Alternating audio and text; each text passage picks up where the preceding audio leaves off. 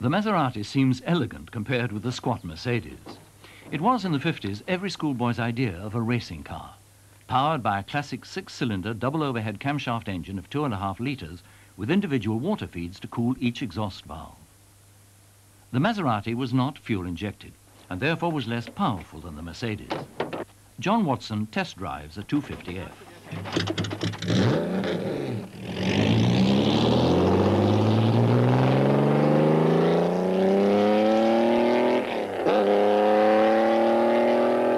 I have a lot of respect for this particular car.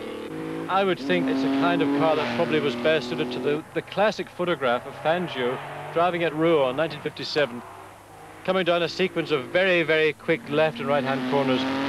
Epitomizes what the 250F is all about.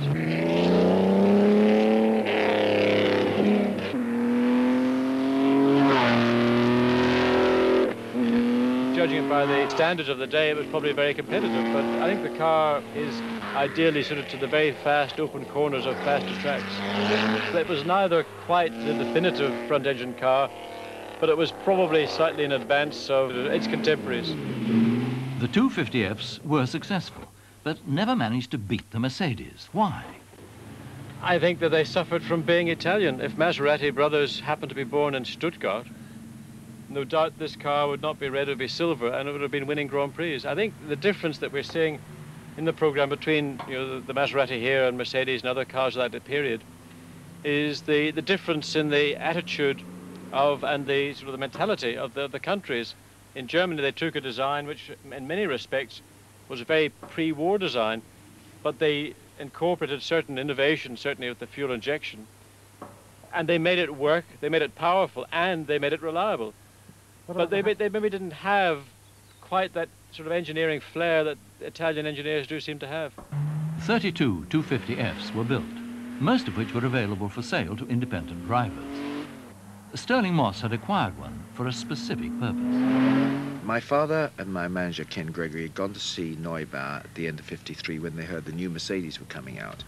And Neubauer said to them, look, we think Sterling has great talent and so on. We've seen him do very well in a pretty mediocre car. We'd like to know how well he'd go in a decent car. We suggest you buy a car like a Mazda, which we did, and I happened to get fastest lap in the Swiss Grand Prix at Bern, in front of the Mercedes team, and I think that was what clinched my arrangement. And Neubauer asked me to go and try the W196 at Hockenheim, and I had most impressive. I mean, I went there, and this is in the middle of nowhere, and I drove the thing. I came in with a black face. You may remember they had inboard brakes, and you've got the dust. I had a black face, and I got a bit of rag, and I'm going like this, and the mechanic came up, and he clicked his heels, and there he got a bowl of hot water with soap in his hand and a towel. And I thought, this is in the middle of nowhere. This guy had got hot water. I thought, this is really impressive. Monaco 1955 was Sterling's first European race as a member of the Mercedes team, a point the newsreel missed. Sterling Moss was there, of course. Here's Maurice Trintignant of France and veteran driver Taruffi of Italy. Now Louis Chiron and finally Kling of Germany. Prince Renier was a spectator during the race itself, the 13th European Grand Prix with 20 competitors taking part.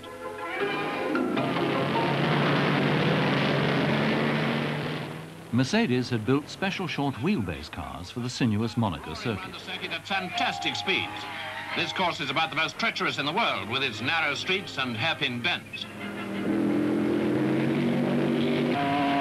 Number 2, Fangio, held the lead in a Mercedes for the early part of the race, but he was later overtaken by Sterling Moss, number 6, driving another Mercedes. Unfortunately, it wasn't Sterling's day. He had to retire later with a fractured oil pipe.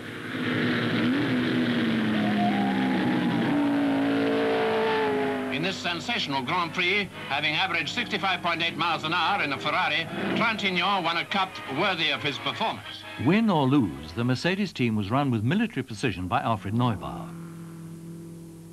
An ex-driver, he had been the company's racing manager since 1934, and as Sterling Moss soon discovered, was held in high regard by the whole team.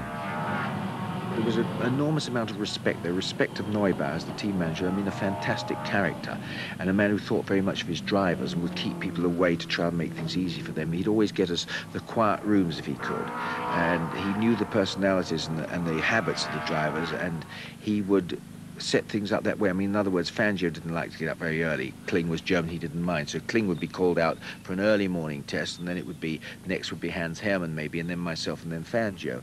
And little things like that. It was a very human team. Uhlenhaut used to drive the cars, didn't he? Uhlenhaut, of course, was English mother, and a terrific driver. I mean, a great engineer, but there was a man, if you came in and said, listen, this doesn't handle too well, he'd get out there and prove that it did. And if it didn't, he would have the knowledge to be able to sort it out. 3 Mercedes were entered for the 1955 Belgian Grand Prix, but only a lone Lancia D50, an exciting car which was in many ways in advance of the Mercedes, with pannier fuel tanks and offset V8 engine of 260 horsepower. Vittorio Giano was the designer. His was the lightest Formula One car yet built. Other cars were being rebuilt to the delight of small boys. It was common practice for teams to hire local garages to prepare the cars and then drive them to the circuit.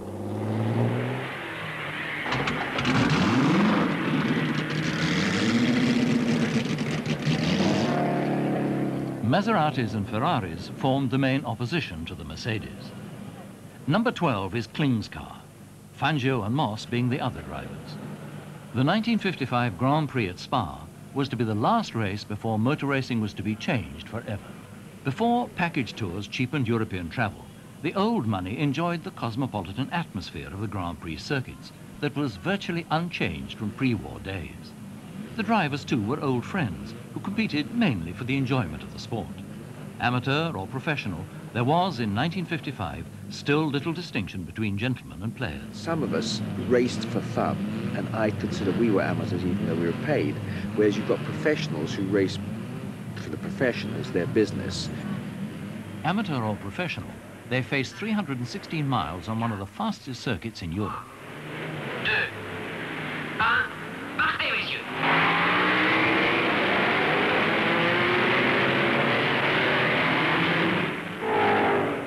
Fangio leads, but Castellotti's Lancia has out-accelerated Moss, whose relaxed style was pioneered by the veteran Italian driver Farina.